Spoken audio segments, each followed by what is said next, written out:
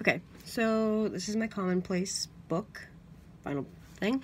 I figured I talk better than I can put things into words, so give me a chance to explain myself, and why I chose the things I did.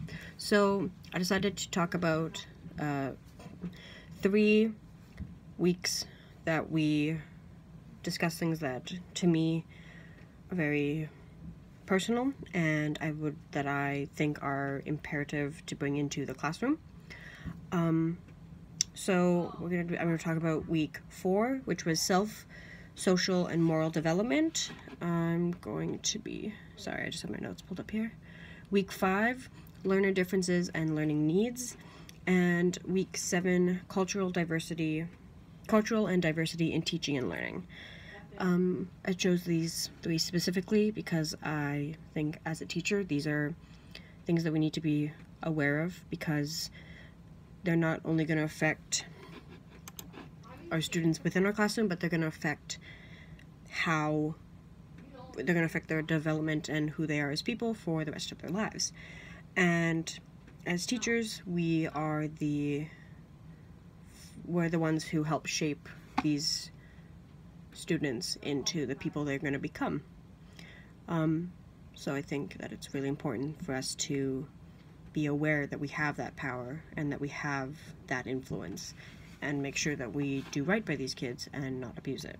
So starting at week 4, I'm just going to give a broad what we talked about and then why I think it's so important.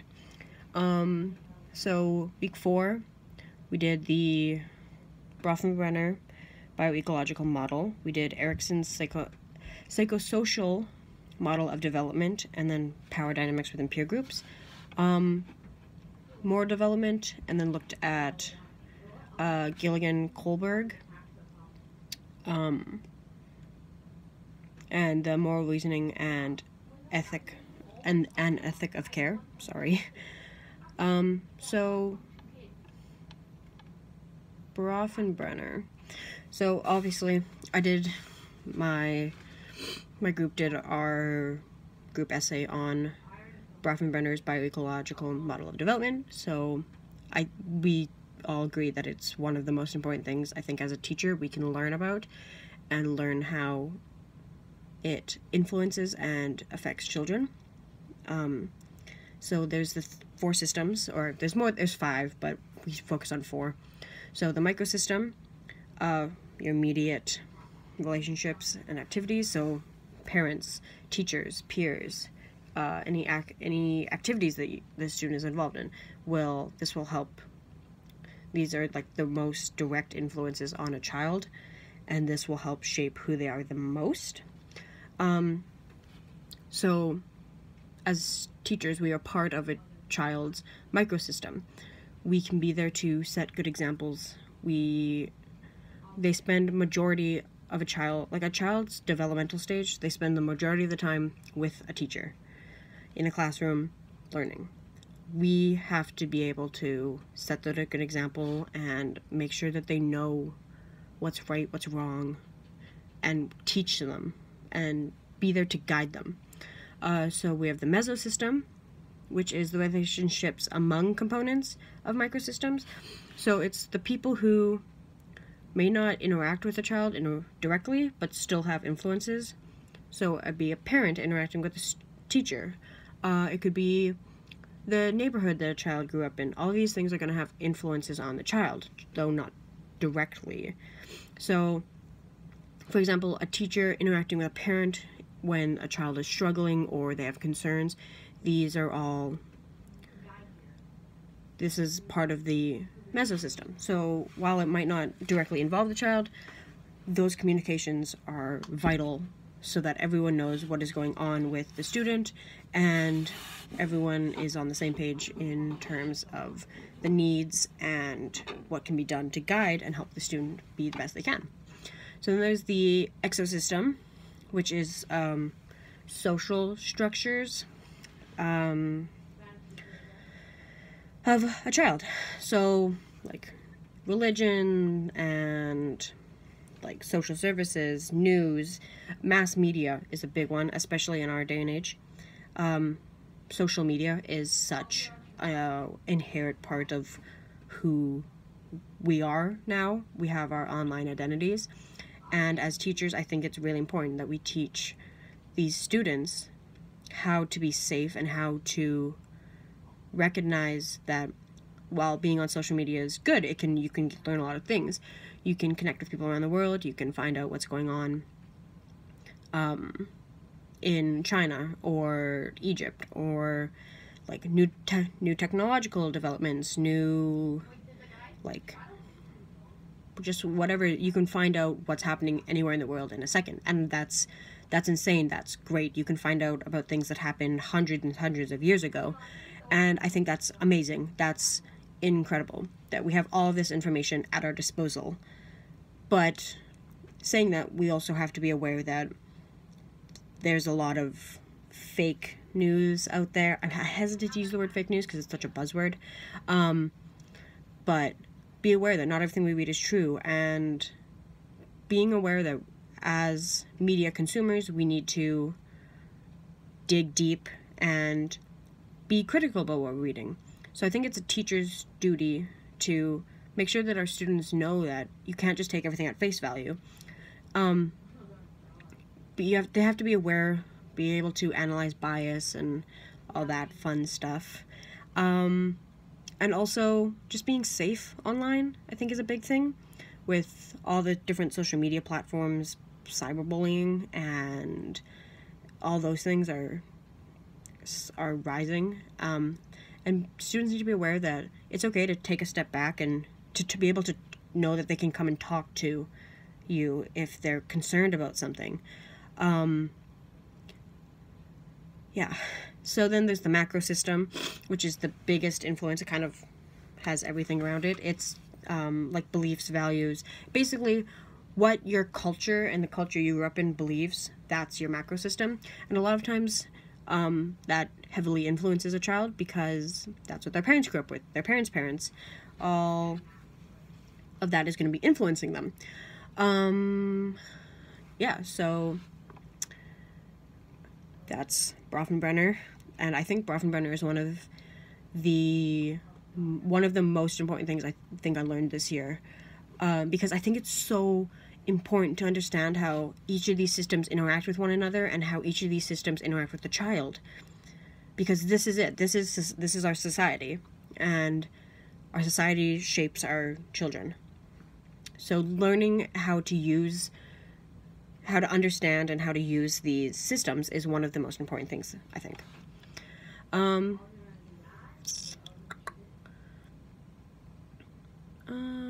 Yeah, we wanted to talk about ecological and individual approaches to development, but like, I didn't think that was as important. Peer culture is something that I heavily believe in, because your friends as a child and a teenager are the most important people to you. And I think for kids, knowing that you don't have to stay friends with someone if they make you feel like crap, if you don't feel like you can like things because you'll get judged, and knowing how to recognize friends as like healthy friendships and non-healthy friendships is really important. And knowing that your friends, like whether they recognize it or not, friend groups are there's gonna be like an unspoken set of rules, kind of conventions, cliques. For me, cliques wasn't really a thing, but I mean, each experience is different. But knowing that having someone that you can talk to, and knowing that like a good friend group is, even if it's just one or two people, is something that I think students need. They need people that they can surround themselves with. But being aware as teachers that we have to keep an eye on friend groups, maybe, because they're not always the healthiest systems. Just being aware, like, if we think we see bullying or something that doesn't sit right, maybe just talking to a student. Yeah, so just being aware of, well, I mean, as students, we're aware that we have like our peer cultures and cliques and groups, but as an educator, just being a little bit more aware of the consequences that can come with those groups. Yeah. Ooh, go back. Sorry. The concept of exploring identity. Okay, identity is something that is huge, and I think teaching students that they don't have to be set an identity at any point in their life is a huge thing. It can seriously help self-esteem because, like, identity is a huge concept. You don't have to pick one and stay with it for the rest of your life. And keeping up with self-esteem,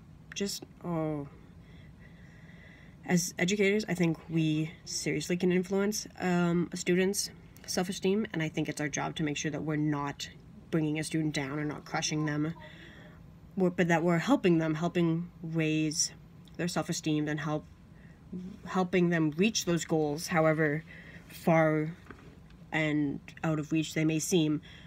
We can help a student do that. So we can either crush a student or we can help them up. And I think any teacher that doesn't believe that it's their job to help bring a student to the highest they can be is in the wrong profession. I wholeheartedly believe that. Yeah.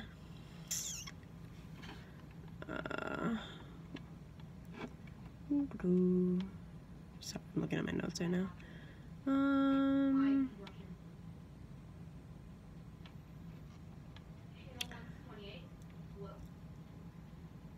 Yeah.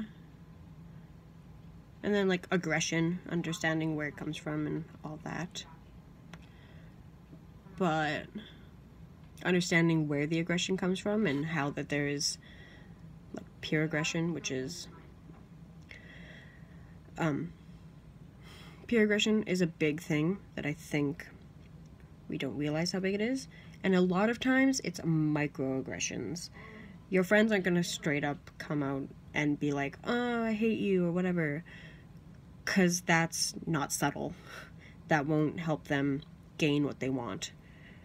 They're microaggressions that we need to be aware of and help our students be aware of, because those can be really detrimental to a student's mind and self-esteem and self-worth. Yeah, okay. So that was week 4. Cool. So, no, I don't want to do week 7 yet. I want to do week 5. Sorry. So week 5 was a really cool week for me, I thought. We had our guest come in, Rhett Wallace. He was great. I loved him. He was so cool. And I think he really definitely spoke to what it's like to go through the education system with a disability, and how our system is gotten better, but is still not where it could be in terms of helping those students with disabilities reach their potential. So we talked about language and labeling. As we said, like, labels have power, and they do. Labels very, very much have power.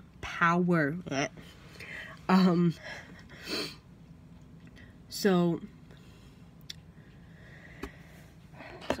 over a little bit. Can you stay? Cool. So, like, ableism, being aware that that we're not using ableist terms, and just being aware that there are different, like, handicaps and disabilities they manifest in different ways, and just being aware of that, to let go of our bias as educators and go into each new day, each classroom with an open mind and an open perspective of all these students. Yeah, and especially, it might not seem like a big thing, but using neutral language is a big thing that I think a lot of teachers could benefit from learning. And I know it's, like, in our society, gendered language is so ingrained, but neutral language can go a long way to helping a student prevail and to helping a student feel comfortable and safe within a classroom. Yeah, so we have it here. Every student, every situation is unique and requires a unique approach. This is 100% true. I fully believe that. Every student is different, and we can't approach two students the same. One student might excel in written words, but another student might not be able to get their ideas across that way. And I think having those opportunities and the different options for a student to express themselves while staying within our curriculum outlines, obviously, is such an easy way to accommodate students. Talking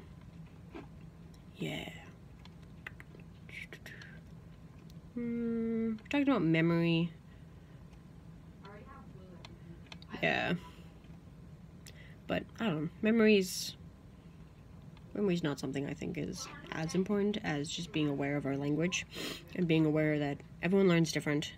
Every student is going to be different, and we need to approach them and expect it like that.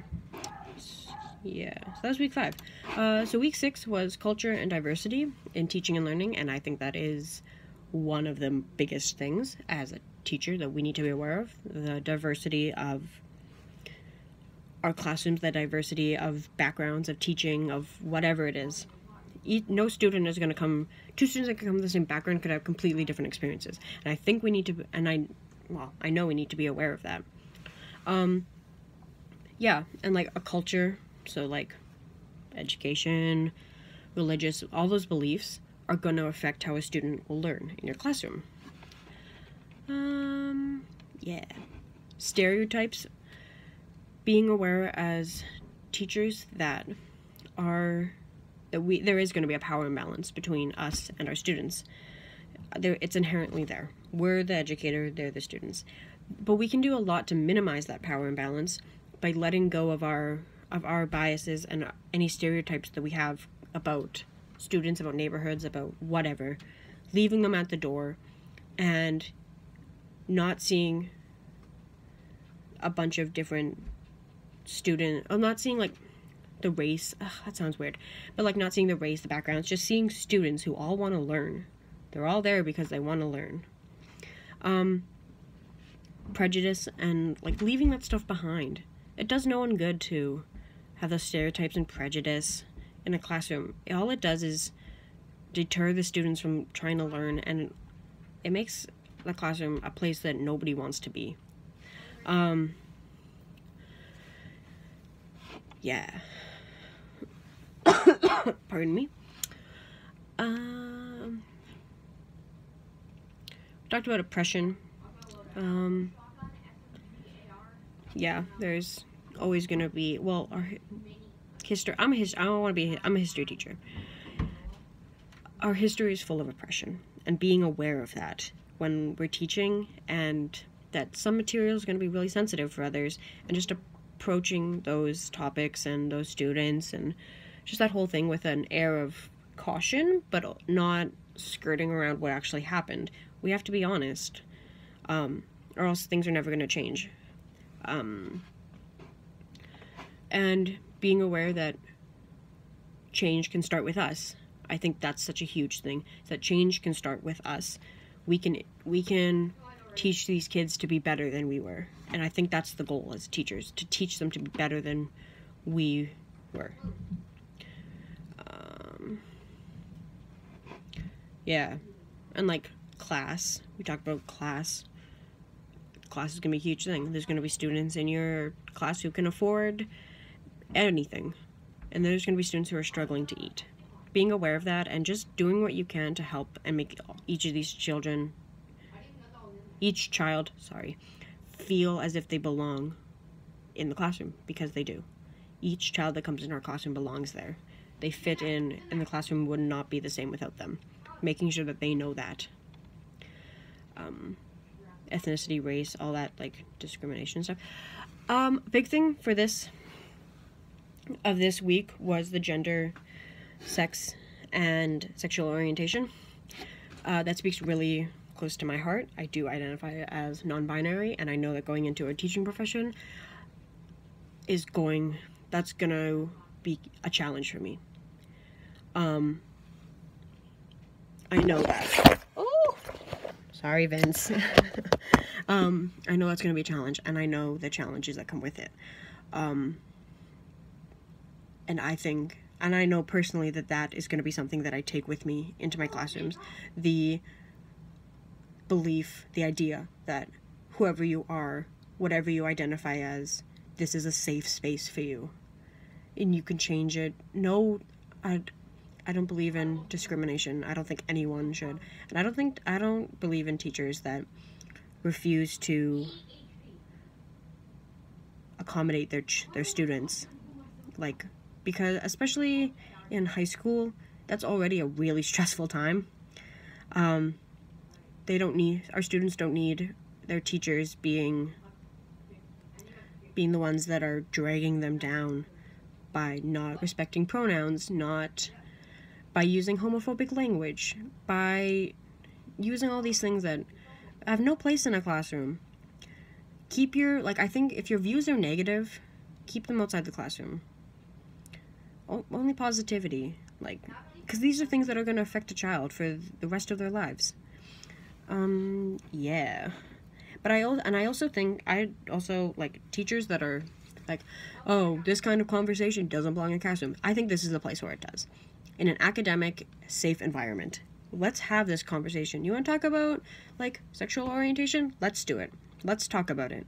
I'm 100% willing to. Because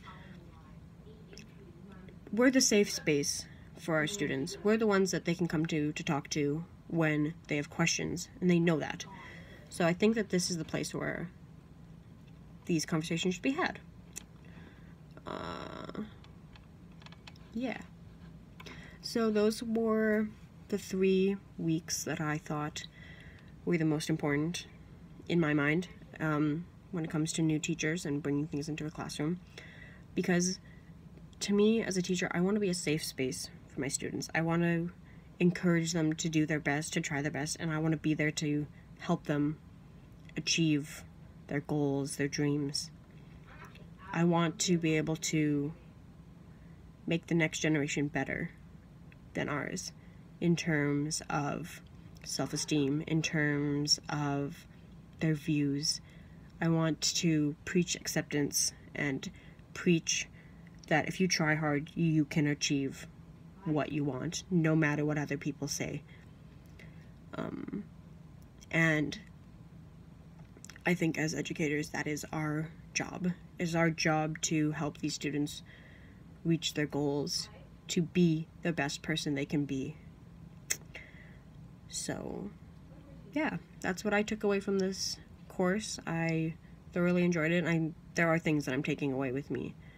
And there are things that are going to follow me into my classrooms, wherever I end up.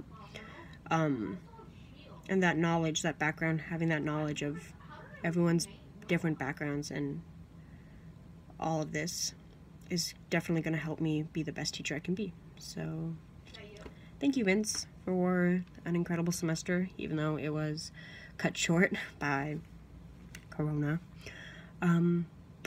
Yeah, thanks.